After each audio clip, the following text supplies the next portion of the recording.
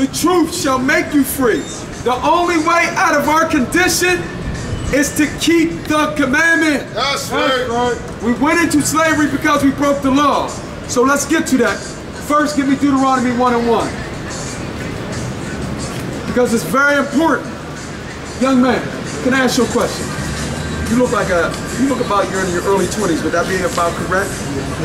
24. So you're old enough, but you're young enough. What's your nationality? Your bloodline. If you went to fill out a job application, what title would they tell you to select? African American. I select other. Say it again, I can't hear you. I select other. Like other. And why do you say other? Because you're confused. You really don't know. First, and your mindset is great because African American, let's break that term down real quick. Africa was named after who? Leo Scipius Africanus, when he conquered Hannibal, which was an Israelite during the Second Punic War, and he named that continent after himself. America was named after America Vespucci, a Roman navigator, when they conquered America. So if you do say you're African American, you say you come from what? Two white men. And that's not possible. But are you old enough to know how we came to America? How did the black folks get to America? How? By the white man. What mode of transportation? Is that in the Bible? Yes, it is.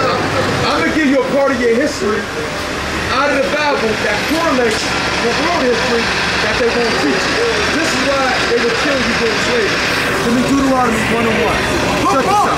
Give me 5 minutes of your time. Look up Deuteronomy chapter 1 and verse 1. Bring it out. These be the words which Moses spake unto all Israel. Who was Moses speaking to? All Israel. Jump to 7 and 6. The first 5 books of the Bible were written by who? Moses. To the Israelites. For the Israelites. Guess what? It was written for this day for you to find out who you are according to the Bible to get out of your condition. Read. The book of Deuteronomy, chapter 7 and verse 6. For thou art an holy people unto the Lord thy God. Hold on for 1 second.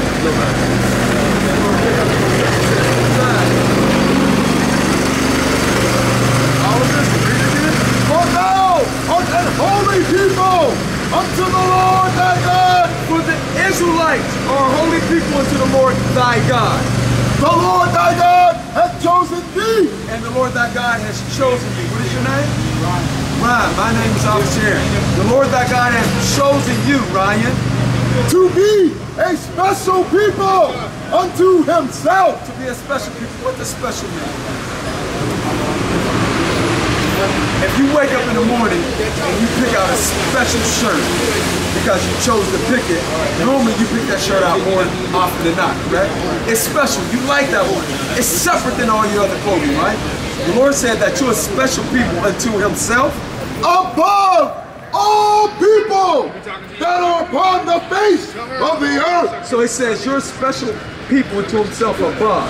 Where are you at right now? Are we above as a people or are we at the bottom? We're definitely at the bottom. So if I'm professing to you that the children of Israel that Moses is speaking to is you, you could say to me, well, we're at the bottom, so that doesn't apply. It does apply. Let me show you. Go to Deuteronomy 28:1. Because everything that has happened to us is because of our doing. So if we did something wrong to the Most High, we corrected what's going to happen to us. Watch this. Read. The book of Deuteronomy, chapter 28 and verse 1. Bring it out. And it shall come to pass, if thou shalt hearken Who's that diligently. thou? Who's that thou? We're still in Deuteronomy. Thou is Israel. All Israel, Moses. Thou, Israel. If thou shalt hearken diligently unto the voice of the Lord thy God. If thou will, read that again. If thou will listen, hearken. The first 4 letters of hearken is here. If you will listen diligently, read. Unto the voice of the Lord thy God, to observe and to do all his commandments. Some of his commandments. All his commandments. The Christian church, or not Christian church, Christianity tells you that the laws are done away with. So some of the laws are none of the law.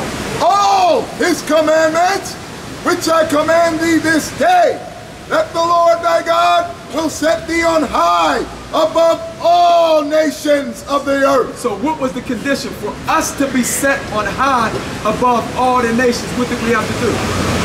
Read that again. You saw from the time, just read it. And it shall come to pass, if thou shalt hearken diligently, listen, unto the voice of the Lord thy God, to observe and to do all his commandments, which I command thee this day, that the Lord thy God will set thee on high. So in order to be set on high, what do we have to do?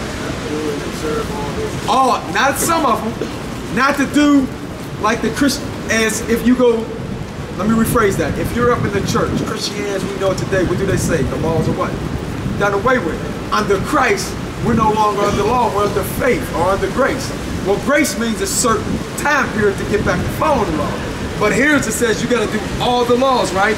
So in order to be above, you have to do all the laws. Where are we at right now? As a people, where are we at now? Are we at the bottom or above? So now, under this time period, 40 years under King David, 40 years under King Solomon, we ruled the world. Guess why? We followed the laws. But guess what? Read verse 15. There's a condition. Deuteronomy chapter 28 and verse 15. But it shall come to pass. It's going to happen. If thou wilt not hearken unto the voice of the Lord thy God. If you will not listen. So now there's a flip side. They call it the yin and yang. What you reap is what you sow. This, we're sowing what we did to ourselves. Because read that part again.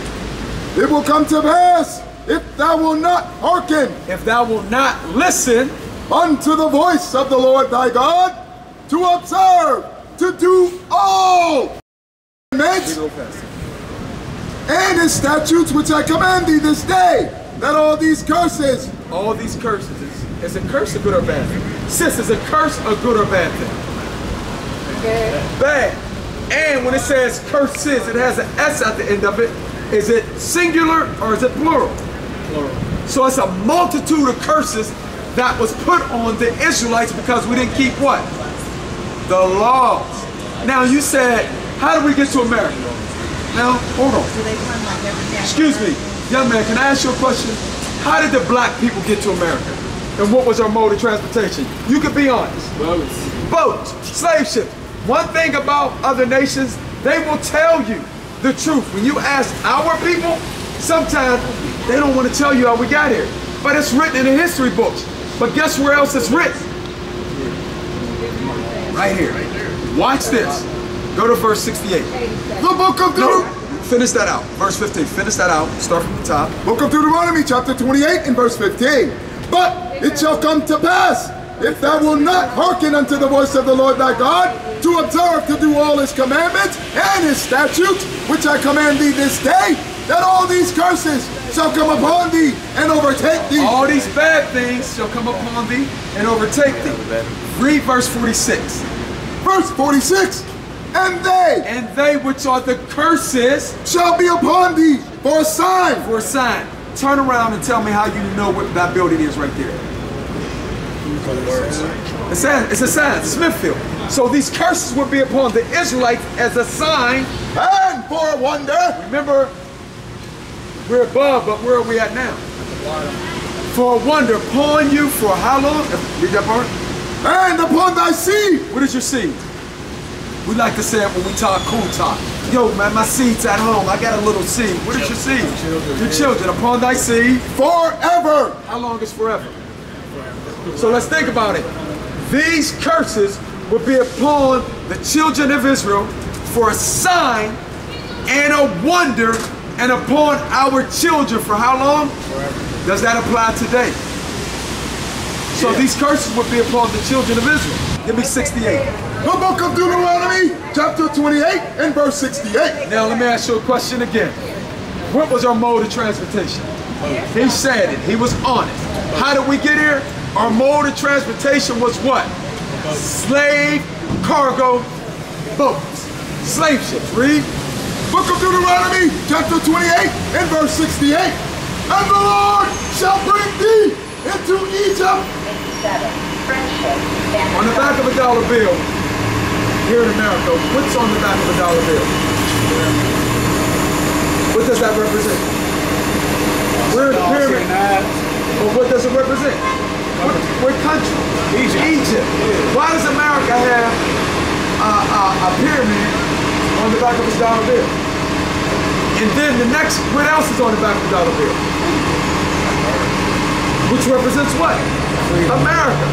Why does it have a pyramid on one end and a bird on the other? There's some symbolism going on right there. Your first captivity and your last captivity. Watch this. But let's read the Bible. The Bible's going to tell you what Egypt is. And the Lord shall bring thee into Egypt again. And the Lord shall bring you into Egypt. What were the Israelites in Egypt? What were the Israelites in Egypt, brother? What were they? The Israelites in Egypt. In Egypt. They were slaves.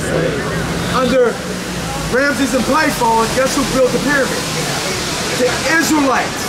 One dark-skinned race had another dark-skinned race in slavery. When Moses delivered them out of Egypt, how did they get out?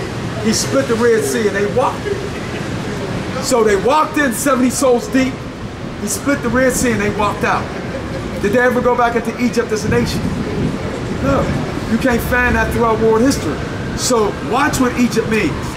The book of Exodus, chapter 20 and verse 2. I am the Lord thy God, which have brought thee out of the land of Egypt. The operative word is what? Egypt. Out of the house of bondage. What's another word for bondage?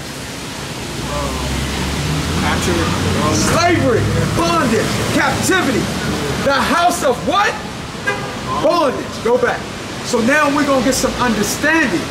We're going to break down the scriptures so they can forever be broken down to the very last compound so you'll know exactly who you are according to the Bible. That's right. Read. And the Lord shall bring thee into Egypt. Slavery, bondage. Again. A second time. We never went back into Egypt. So what does Egypt mean?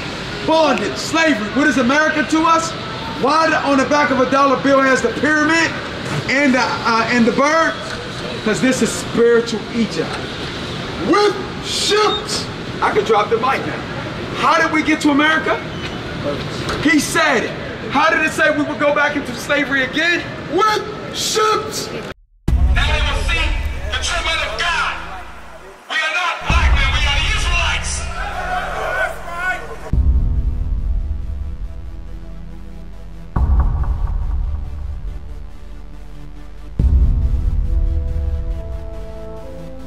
Take care of us. Take care of us. And our children too. And our children too. We have abandoned. We have repented. How about you? How about you? People want to know who's the king. O nation of Israel, it's time to return to the Father. O nation of Israel, it's time to return to the Father. Now why they trying to make it so hard to serve God? And why when I say that I'm a Jew it sound odd? For years I've been walking around saying that I'm a black man. I ain't saying that no more, it sounds wrong, man. This is Bishop Nathaniel of Israel United in Christ. Please subscribe to our YouTube channels. Stay up to date with our latest events, music, and classroom lessons.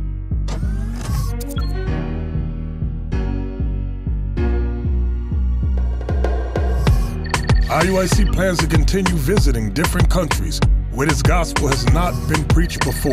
IUIC needs your help in pushing this truth.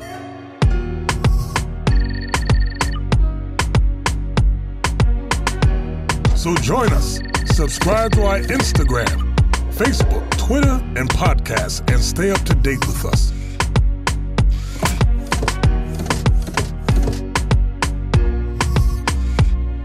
more information, please visit www.israelunite.org.